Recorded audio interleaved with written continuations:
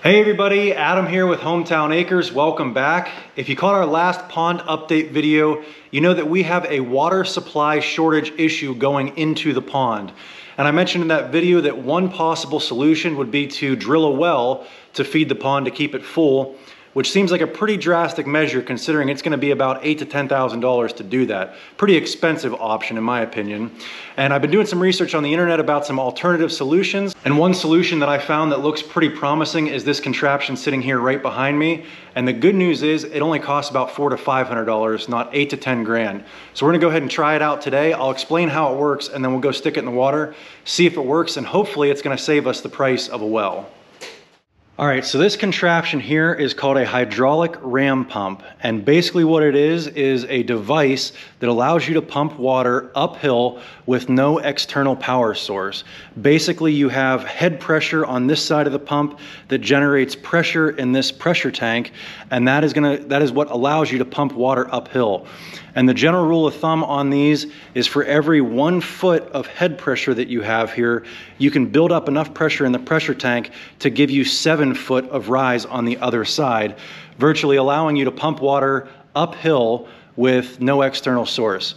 So there's really only 2 moving parts in here that is used to power the water. So you've got 2 check valves. The first one, you can use a regular check valve, but from research that I've done, they said a spring valve here is better because it gives you a little bit more back pressure on there. So your head pressure comes down and has nowhere to go but up to this spring check valve. This valve is held open by the spring. That's why it's called a spring check valve, allowing the water to rush up and out of the check valve. As the velocity of the water increases, it slams the check valve shut. And it causes a back shock up this way, and then it comes back this way and forces that swing valve open. In doing so, it starts to accumulate pressure in this pressure tank and starts to build PSI, which then gives you the ability to pump water uphill. That is my very basic understanding of how these ram pumps work. Let's go see how it works in real life.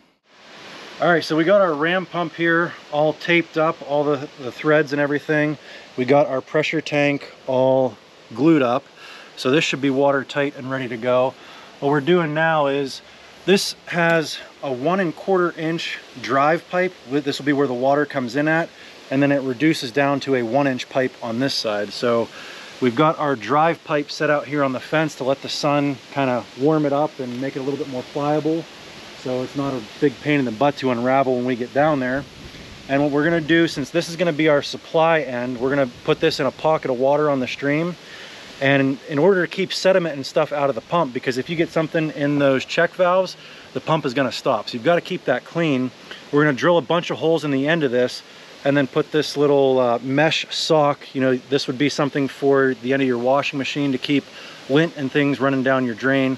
Put that on there, and that should do a pretty good job of filtering out any larger material. So since we're not using this for you know, drinking water or anything, we don't need any kind of crazy filters you would use for a house. We're just trying to keep the heavy material out of the pump. So we're gonna go ahead and drill some holes in here now.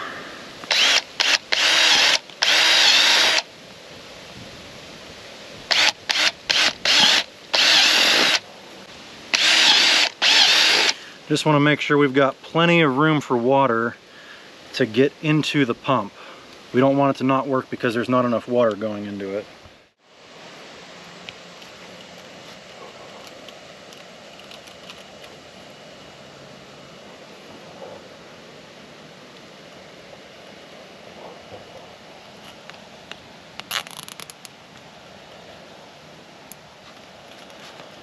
There, now if the end were to get plugged, it still has room for water to get in around the sides. So this will be a maintenance item. This will be something that we've got to keep an eye on once a week or something like that to make sure this isn't plugged, nothing got plugged in the pump.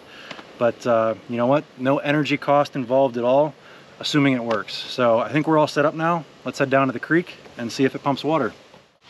Watch your feet, Doug.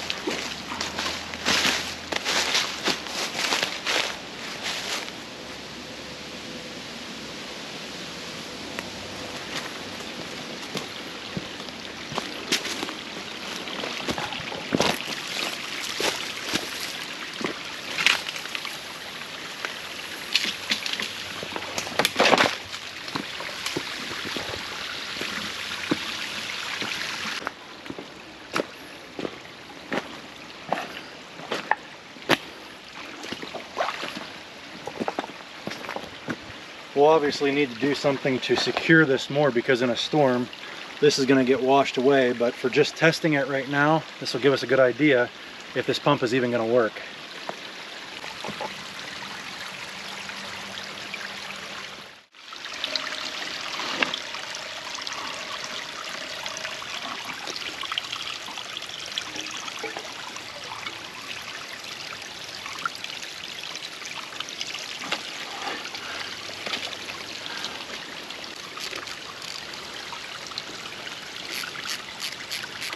All right, so we got down there, got it all hooked up, and it wasn't working, so we had to go back to the drawing board and figure out what happened. So the problem with this type of spring valve, yeah, there we go. So it's normally going to be resting down, and then when you build up enough head pressure, it's going to actually push that up. The problem with how this spring valve is the spring valve was holding it closed, and water pressure would want to hold it closed. So we took this spring out, so now gravity is going to hold it open and water pressure will force it shut, and we should be able to go back, hook it all back up, and have it start cycling through. So we got it running, but as you can see, it's running really inconsistently right now.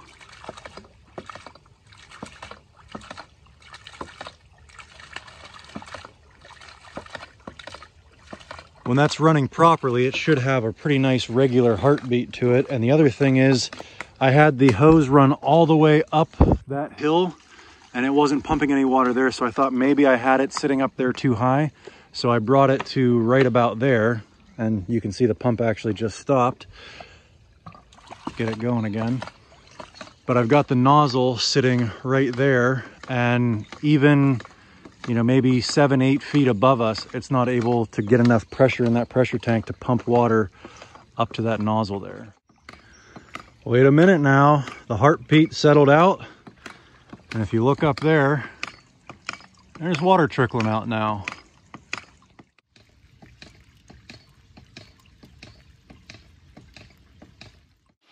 What do you know, guys? We got it to work. We've got running water at least 30 feet up above the creek bed bottom. I'll show you what I did, or at least what I think I did, to fix the problem, why it wasn't running properly before.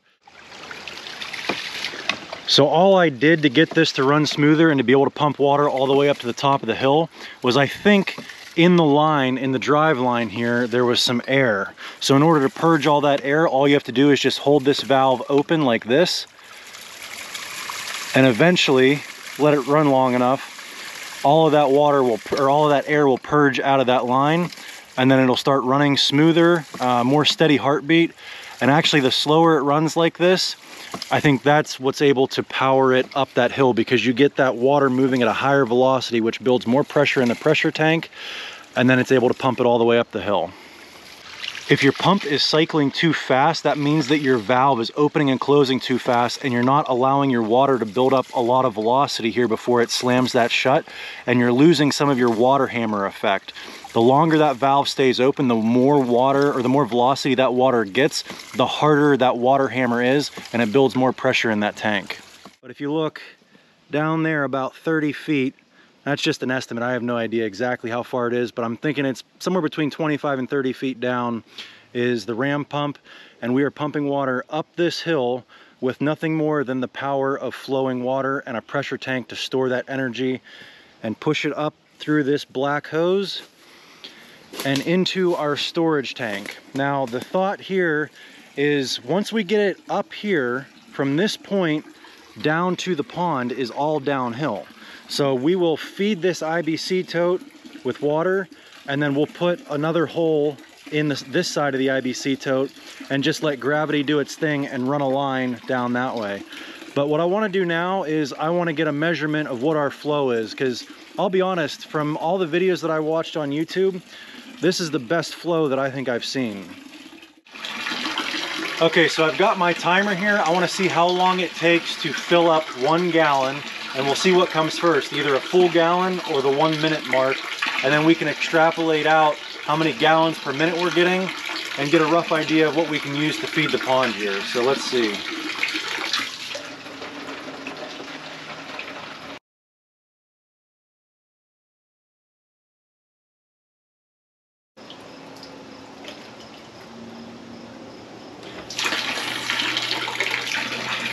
45 seconds to fill that 1 gallon jug. All right, so let's do some quick math here. If we are getting 1.33 gallons per minute, if we multiply that by 60, that means that we are getting about 79.8 gallons per hour. If we multiply that by 24, we are getting roughly 1,915 gallons per day. And if we multiply that by 365, we are getting about 700,000 gallons per year into the pond with this ram pump. I don't know if I mentioned this before, but all of the components of this ram pump are 1 1/4 inch until you get to the delivery pipe. I've got the delivery pipe reduced down to a 1-inch pipe. And another thing that I wanted to mention is I got all the components to this ram pump over the counter at my local plumbing store. And I'll tell you one thing, I did not go to Home Depot to get all these. Nothing against Home Depot, but I know when you're in Home Depot, you are on your own.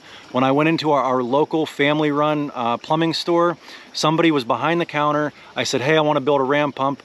And they knew exactly what I was looking for. They said, oh, let's start with the check valves. And they went and picked out everything I needed in about, I don't know, 3 minutes. It was completely amazing. I've never had customer service like that before in my life.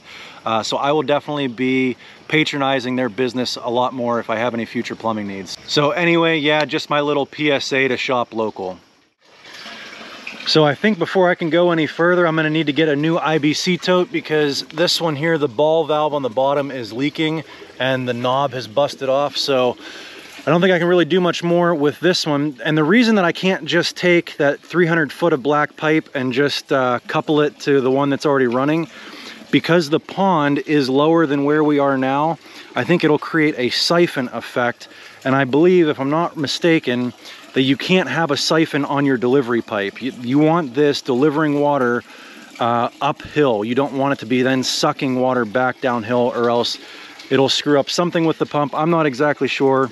All I know is I think this is the system I need, is I need to have it delivering water at a high point, dropping it in here, and then gravity feeding it downhill to the pond. We got the ball valve fixed on this IBC tote, so it's no longer leaking. We got our 3/4 inch hose bib on there with just a short 5 foot piece of 3/4 inch garden hose. And I've just got that feeding directly down into this 1-inch line. I don't have it coupled or anything. It's just feeding right down in. It's probably all the way down to here, so it's not gonna back up there. And then we've got our 1-inch line run all the way down to the pond.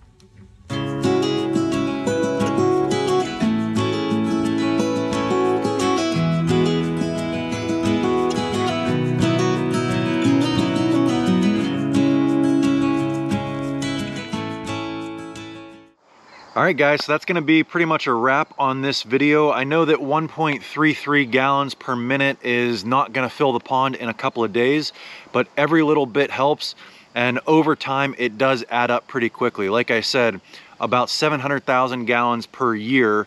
Now that brings me to another point, is that 700,000 number is a bit inflated because that's assuming that the ram pump will be running year round, which, you know, all those plumbing fittings down there would not survive the test of time over winter, getting frozen and having ice and water inside the ram pump. So we will only be able to run it probably 9 months out of the year. So I don't know, whatever that would work out to, 500,000 gallons of water a year, running it spring, summer, and fall. Speaking of different seasons, that 500,000 gallons of water a year does not account for any rainfall, snowfall, any type of precipitation whatsoever. So all of that is gonna help in addition to what the ram pump is putting out. And it's gonna save us the cost of digging an $8,000 to $10,000 well. I think I said at the beginning of this video, this ram pump was somewhere around $400 to $500. And the only reason that it's that expensive, the actual fittings and everything were probably only 175 to 200 bucks.